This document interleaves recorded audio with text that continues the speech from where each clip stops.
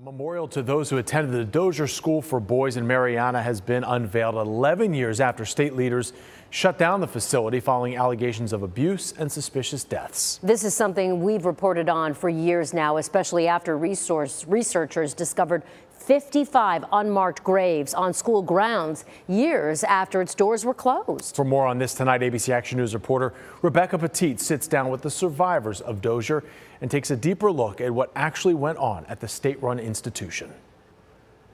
It was a place for troubled boys, but decades of abuse, inhumane treatment, and skeletal remains were uncovered. And now state officials are making sure what happened there isn't forgotten. I went there when I was 12 and I got out when I was 13.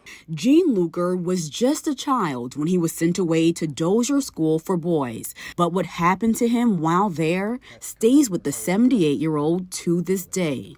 I had one that hit me so hard in the face with his hand. Wow. I'll never forget that, you know.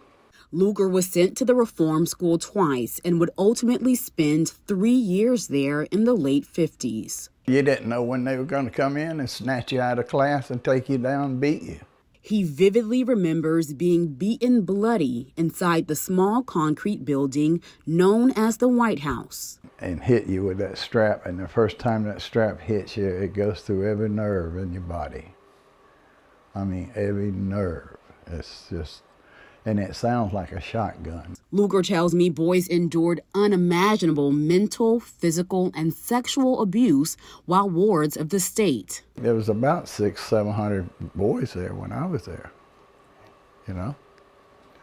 And you heard things, different things, you know. Like what? About boys getting raped.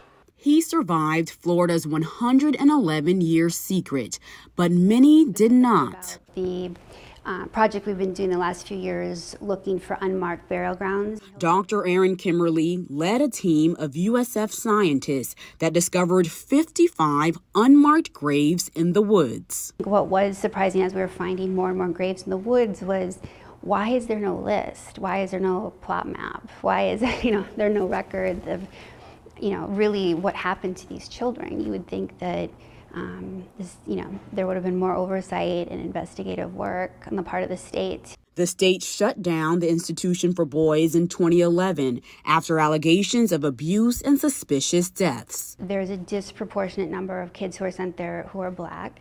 That number is also disproportionate in terms of those who died. 75% were Black. You kind of feel sorry for the ones that didn't make it. Marvin McMillan is part of the group of survivors known as the White House Boys. They came to Marianna, Florida Friday for the Dozier School Memorial Ceremony. The state erected the monument on school grounds to recognize the boys who lived and died there. The state need to do more because a lot of boys' life was messed up back then. The state also issued a formal apology to survivors. For Luker, it's a small portion of justice for the torture they experienced.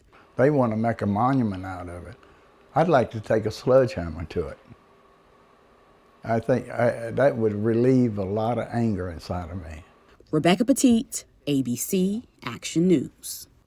In addition to the memorial unveiled today in the Panhandle, there are also plans in the works right now to have a separate memorial placed on the grounds of the state capitol in Tallahassee.